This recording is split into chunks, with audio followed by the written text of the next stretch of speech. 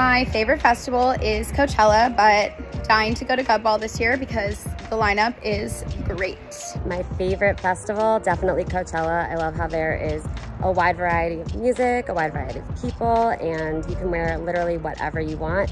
But my dream festival to go to is Ultra. I haven't been to that one yet, and it is such fun vibes. I always do the live streams, so hoping to make it there someday. Favorite festival, I've been to Lollapalooza in Chicago, so that was super fun. I remember I was wearing kind of like florally stuff, and I had a floral crown at the time, but that was probably my favorite festival that I've ever been to. My favorite music festival has to be Coachella, of course. I've gone 5 years back to back. I haven't been in a while, obviously, just like you guys, but I can't wait to go back. Hi, I'm Patty. My name is Erin. Hi, I'm Allie. My name's Alana. My name is Erin. I'm McKenna. My name is Lauren. I'm Andy. Hi, my name is Britt. My name is Gracie.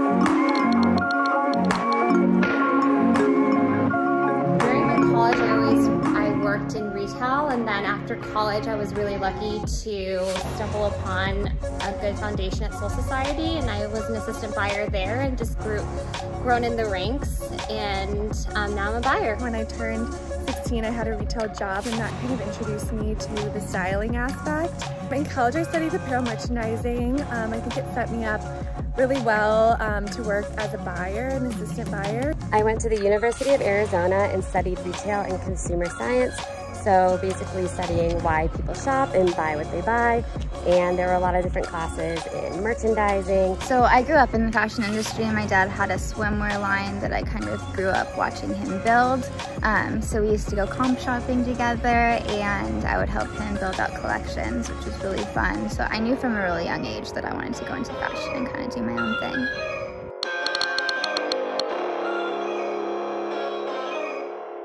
Anywhere would have to be Bali. If I could go anywhere right now, it'd be to Greece. Mexico. India. If I could go anywhere right now, I would get my invitation to Fashion Week, and I would be sitting front row with a crazy outfit and have lots of fun with my friends. I feel like I would be wearing all these dresses and cover-ups and just being all day in the sun. I would wear one of the Unstoppable dresses, either the ivory or the fuchsia.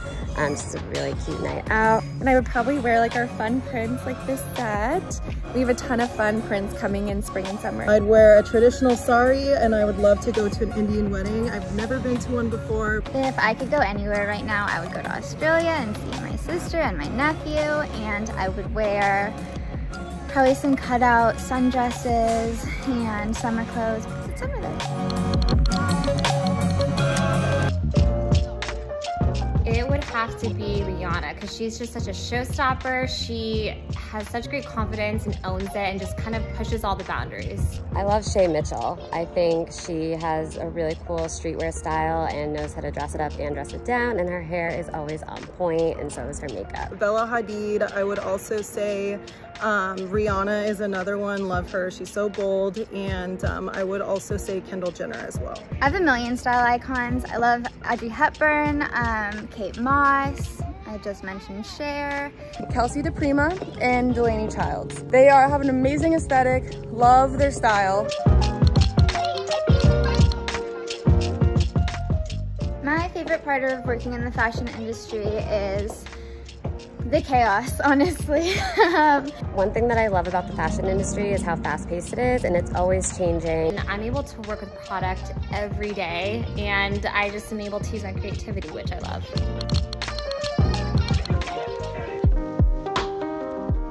Networking is key, especially in our industry, and I always recommend to having a business card or some contact info. Start in customer service. That's really how you get to learn the product, the people, who comes to your store or your website. And it's a good idea if you can't go to a school like FITM, or if you live far away, to maybe do a degree in business just to get a general idea, and then you could dip your feet into a lot of different jobs before you figure out what you want to do. Or whether it's shadowing a stylist, shadowing a buyer, shadowing a digital content creator. Really learn from people who do know a lot about the industry. And present a really strong portfolio if you have one. I would also say just kind of trust in your process. Feel the energy of the different places you go, and if you're hardworking, you will find the place that's perfect for you. Work really hard and have that effort. you got to kind of make it your whole life. You should be inspired by everything around you and just be so passionate and so excited, because the whole industry, everyone who works in it, they see that, and it's really important. A lot of fashion is working with a lot of team members, and I think like whether you're interviewing for a job or you're like starting somewhere new, like you definitely want to be, you know, a positive energy. You had 2 candidates that you were looking at. You're definitely going to go with the one that you can see yourself being around every day. In the fashion industry, it's very fast-paced, I would say. You have to really react and pivot your business really quickly. I would say it's extremely fast-paced and exciting and fun, and especially here where we're constantly bringing in new trends and new styles to try. It's very exciting, it's very fast-paced. It's very creative, and in many different ways. There's so many things that you can learn, and it's a very vibrant industry.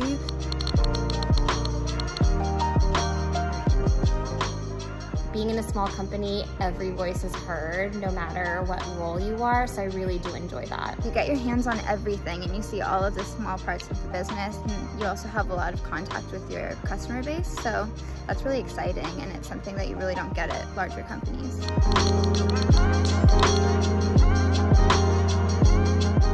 Don't do anything weird with like your hair or anything. It's really hard to fix. It's okay. You'll learn how to dress later on in life, and to not look at old pictures of yourself. Really invest in good basic pieces, and then add in like fun, like this blouse and fun pants that you can wear like over basics, so you can wear them multiple different ways. Know that you're going to grow into yourself, and know that you're going to grow into what you really love, and so yeah, just know that you're a blossoming flower. Just wear the thing that you love. Don't be nervous if somebody is going to think you look silly, because you actually look really cool and you're probably ahead of the trend, so just rock it.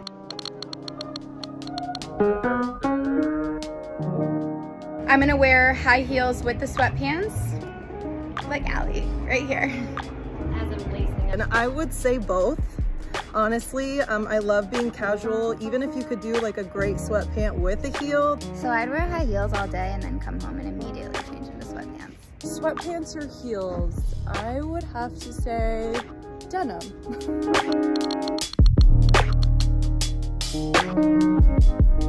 To me, to have style is to have your own unique taste, and to just kind of rock it with confidence, no matter what it is. I think somebody can be stylish if they feel confident in whatever they're wearing. I think this question is incredibly subjective. Having style just means kind of embracing your personality and letting it shine through in what you wear every day. Depending on the person, the culture, where you come from, what you like, what you don't like, and really seeing what looks good on your body and what fits you in a way that makes you feel great. To me, to have style is to have your own unique taste, and to just kind of rock it with confidence, no matter what it is.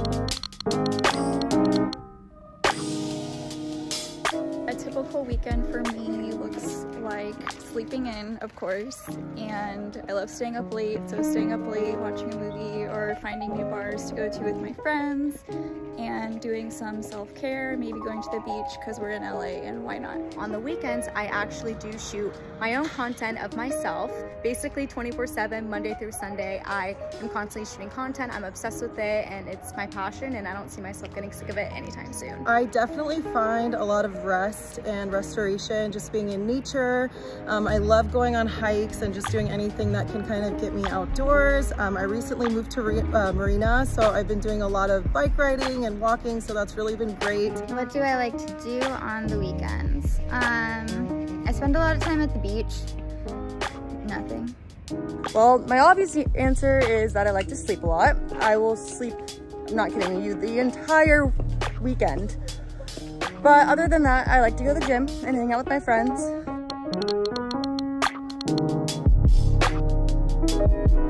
It would be the company Bureau Batek, because he is the one who does all the visuals and the setup for fashion shows, and I would love to just be able to work with him and see how he comes up with those ideas. It would probably be Sam Damashek. I absolutely love his vision for photography and his creative direction. If I could collaborate with anybody, I would go for festival season and I would collaborate with Cher because she has crazy wild taste and I love it and it's so exciting and different, so I would go with Cher. One of my favorite hotels is the Proper Hotel, and that's by Kelly Wessler, and she is just like super great at like combining all these like fabrics and different textures, and I think that it could be a really cool collaboration.